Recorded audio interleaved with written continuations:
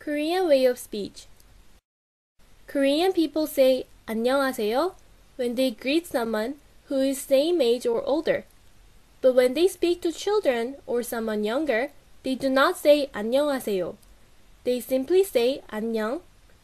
This is because the type of speech varies according to one's age or position in society. The reason for the Korean being challenging among many languages in the world is because of the complex system of honorifics in Korean. Korean honorifics change according to the endings used at the end of the sentence. First, there is a formal speech style, informal speech style, and then there is 반말 or neutral speech style. There is father, a kid, and father's formal teacher greeting each other. 안녕하세요, said the kid. 응, 안녕, said the teacher. 선생님, 안녕하세요, the father. 그래, 잘 지냈나? said the teacher. As you see, all of these greetings are different.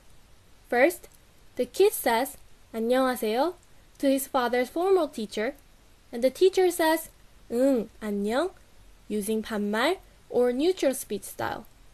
The father once again says 선생님, 안녕하세요, which is informal style, or 안녕하십니까, the formal style, to his teacher, and the teacher uses 반말 to say 그래, 잘 지냈나?